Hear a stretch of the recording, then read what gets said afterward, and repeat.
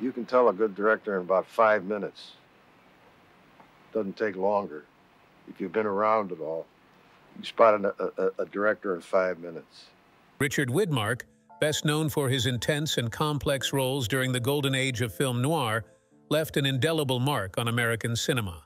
A man of many talents, Richard rose to fame in 1947 following his memorable portrayal of the character Tommy Udo in the movie Kiss of Death. His role as a sadistic gangster was so iconic that it earned him an Oscar nomination. But did you know there are 3 other iconic roles that the actor could have played? Moreover, have you heard what the actor had to say about his career in cinema before he passed away?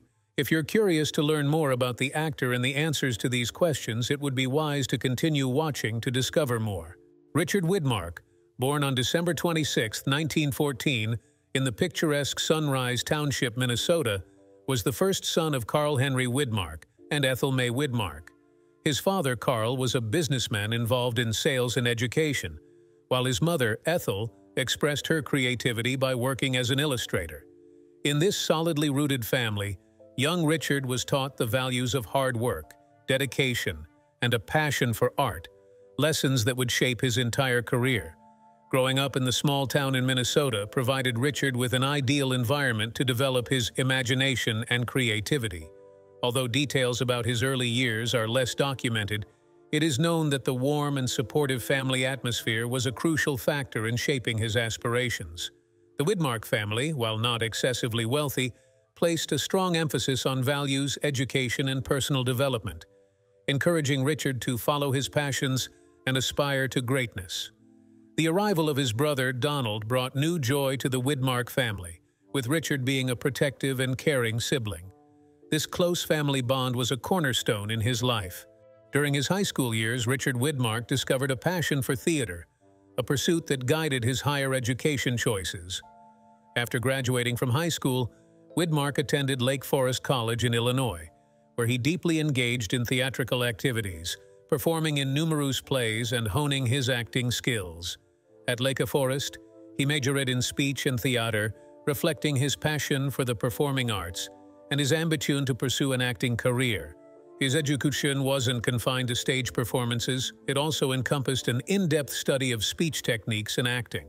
His graduation in 1936 marked not just the end of his academic journey, but also the beginning of a luminous acting career that would transition from the stage to the big screen. At the outset of his career, Richard Widmark didn't head straight for the Hollywood spotlights. After college graduation, he devoted himself to theater and radio.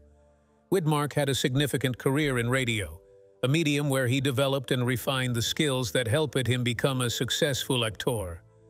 In the 1940s, radio was one of the main entertainment mediums, and Widmark worked as an actor in numerous radio shows, covering a wide range of genres from drama to mystery and comedy. During the war, Widmark was stationed in the United States, where he worked for an Army radio station, contributing to the production of radio programs aimed at boosting troop morale. His activity in radio was a reflection of his interests and abilities, already being a theater and radio actor before being recruited. His experience during military service didn't involve direct action on the battlefield, but provided a valuable contribution to the war efforts, using the power of communication and entertainment to support morale and provide information to American soldiers. Radio, on the other hand, offered him the opportunity to explore various genres and styles, contributing to his versatility as an actor. Widmark's rise in the film industry was marked by his debut in the 1947 film Kiss of Death, where his portrayal of a psychopathic gangster garnered critical acclaim and an Oscar nomination for Best Supporting Actor. This role set a precedent for the types of characters Widmark would portray throughout his career, often complex and nuanced. Richard Widmark's success in the film industry was remarkable and diversified. Following his impressive debut in Kiss of Death, Widmark solidified his status in Hollywood, appearing in a variety of genres, from thrillers to westerns and dramas.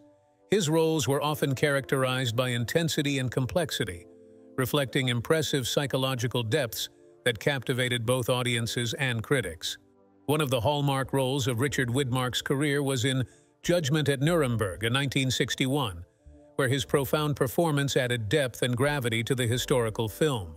Additionally, his appearances in westerns like Yellow Sky, 1948, where he portrayed Dude, a young and impulsive member of a gang of outlaws, stood out. His character in Yellow Sky is notable for its greed and volatility, adding significant tension to the group's dynamics and the story's evolution. In Warlock 1959, Widmark played Johnny Gannon, a former outlaw who becomes the sheriff of Warlock, further showcasing his ability to navigate between hero and anti-hero roles, leaving a lasting impression in cinematic history. Widmark collaborated with director Samuel Fuller on the film Pickup on South Street, 1953, a notable noir thriller and one of Fuller's most renowned works. In this film, Widmark played Skip McCoy, a pickpocket entangled in a complex web of espionage during the Cold War. His intense and layered performance added depth to the film, demonstrating the creative chemistry between him and Fuller.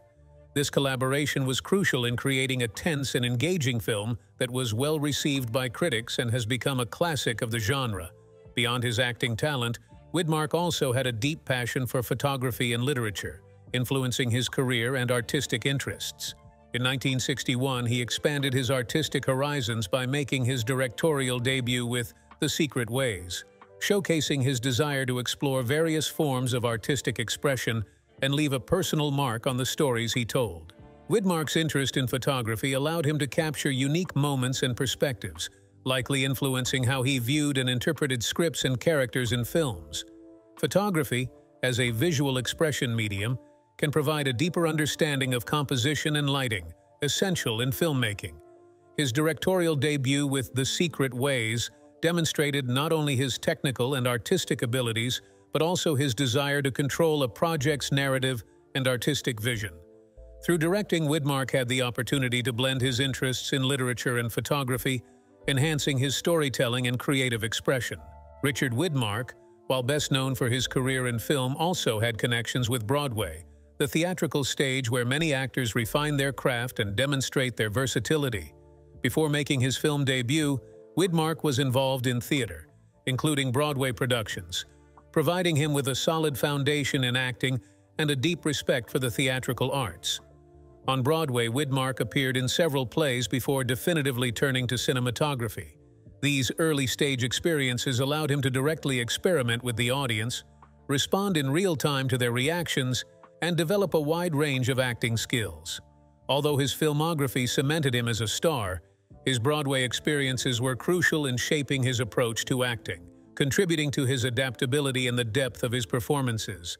His roles on Broadway involved a variety of genres and characters, allowing him to explore different facets of human nature and deepen his ability to build complex characters. This theatrical foundation evidently influenced his acting style. While specific details about his Broadway roles are less known than his cinematic achievements, his contribution to theater remains an important part of his artistic legacy. The impact of the characters portrayed by Richard Widmark on the audience and the film industry was profound and enduring. His portrayal of complex and often dark characters significantly influenced how villains and morally ambiguous heroes were perceived and depicted in cinema. Through his role as Tommy Udo in Kiss of Death, Widmark redefined the archetype of antagonists in post-war cinema. His psychopathic character, with a disturbing laugh and fearless cruelty, set a new standard for the complexity and realism of villains on screen. This character influenced generations of actors and directors, expanding the boundaries of what could be explored regarding human nature in film. Widmark's performances in film noir, starting with his debut, contributed to the genre's evolution, adding layers of psychological depth and morality. His characters often had a complexity that made them difficult to label simply as good or evil, reflecting the moral ambiguities of the real world and influencing the audience's perception of heroism and villainy. Widmark's characterizations resonated strongly with the audience, providing viewers with a window into aspects of the human condition that were not often explored in cinema at the time. Through his characters, Widmark challenged the audience to explore themes of morality, guilt, and redemption, bringing emotional authenticity that enriched the cinematic experience. His approach to acting, characterized by nuance and intensity, influenced actors of subsequent generations. Widmark demonstrated that a negative or complex character could be as captivating and essential to the story as the traditional hero, inspiring actors to embrace challenging roles and bring new dimensions to their performances. Through his significant contributions, Richard Widmark left an indelible mark on cinema, shaping how characters and stories are presented and perceived in films, and influencing how actors approach their craft. Throughout his career, Richard Widmark received numerous accolades and recognition for his contribution to the film industry. Although he never won an Oscar, he was nominated for Best Supporting Actor for his impressive debut in Kiss of Death. This nomination was an early indicator of his powerful impact on cinema. Beyond the Oscar nomination, Widmark received other awards and honors that acknowledged his talent and contributions to the art of acting. For instance, he was awarded the Silver Bear for Best Actor at the Berlin International Film Festival for his role in the 1957 film Saint Joan. Widmark was also honored for his entire career and impact on the industry. In 1990, he was awarded the Cecil B. DeMille Award for Outstanding Contributions to the World of Entertainment, an honorary award presented by the Hollywood Foreign Press Association. Richard Widmark was honored with a star on the Hollywood Walk of Fame, recognizing his remarkable contribution to the film industry. His star, located at 6800 Hollywood Boulevard, was unveiled in January 1960, marking the official acknowledgement of his talent and impact on cinema. The Hollywood Walk of Fame is one of the most well-known symbols of honoring achievements in the entertainment industry, and having a star there is a sign of success and appreciation from peers and the public. Being honored with a star on this famous boulevard not only immortalizes an actor's name in Hollywood's history, but also represents a form of appreciation for their contribution to film and television art. While awards and nominations are significant recognitions, Widmark's impact on cinema goes beyond trophies and accolades. He was a pioneer in portraying complex and nuanced characters, influencing generations of actors and contributing to the narrative evolution of film. Richard Widmark and Jean Hazelwood formed a union starting in 1942, which lasted until Jean's passing in 1997. Jean was a constant presence in Widmark's life, providing support throughout the ups and downs of his film career. She had a career as a screenwriter, suggesting she had a creative side that likely complemented and supported Widmark's work. Richard and Jean had a daughter, Anne Heath Widmark, who chose to pursue an artistic path, becoming a painter and author.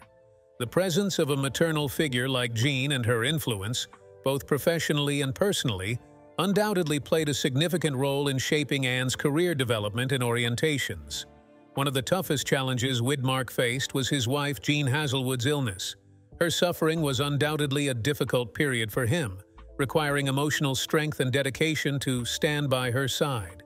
Widmark's family life, including his relationship with his first wife and the experience of being a parent, was an essential aspect of his existence, providing a foundation of stability and normality in contrast to his public life in the film industry. His long marriage to Jean and his role in raising and educating their daughter Anne are key elements reflecting his commitment to family life, despite his busy career and life in the limelight. In 1999, Richard Widmark married Susan Blanchard, who was well known in social circles and had previous connections to the entertainment industry through her former marriage to Henry Fonda. Susan Blanchard, the daughter of Dorothy Hammerstein and stepdaughter of Oscar Hammerstein, was a notable figure, and her marriage to Widmark brought together two prominent personalities from the world of arts and entertainment. This union came 2 years after the death of Widmark's first wife, Joan, marking a new chapter in the actor's personal life. Their marriage lasted until Widmark's death in 2008. Richard Widmark, though most renowned for his film career, also engaged in activism, particularly concerning social and political causes. He wasn't an activist in the traditional sense, but he held strong opinions on various social and political issues, which he did not hesitate to express. A notable aspect of his activism was his involvement in civil rights issues. Widmark was an outspoken critic of racism and supported the civil rights movement in America, a significant stance during the 1960s and 1970s when the movement was at its peak. He also engaged in campaigns for gun control and the rights of Native Americans, reflecting a social conscience that extended beyond his on-screen roles.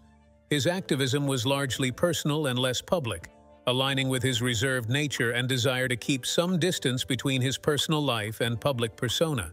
While his activism might not have been as visible as that of other celebrities, it played a role in drawing attention to significant issues, utilizing his platform and influence to support causes he believed in. Thus, alongside his cinematic legacy, Widmark also left behind an example of civic engagement and support for crucial social values.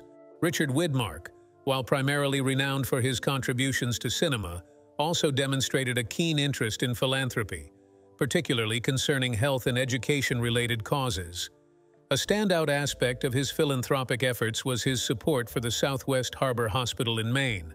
Widmark, along with his wife Jean, were significant supporters of the hospital, contributing to the enhancement of medical services available to the community. In addition to healthcare support, Widmark also exhibited a strong commitment to education. He was actively involved in promoting education and encouraged young people to pursue higher education, emphasizing the critical role of education in personal and professional development. In his later years, Richard Widmark chose a life away from the hustle and bustle of Hollywood, retreating to his home in Roxbury, Connecticut. This period of his life was marked by a gradual withdrawal from the film industry, as he preferred to dedicate his time to personal interests and family life.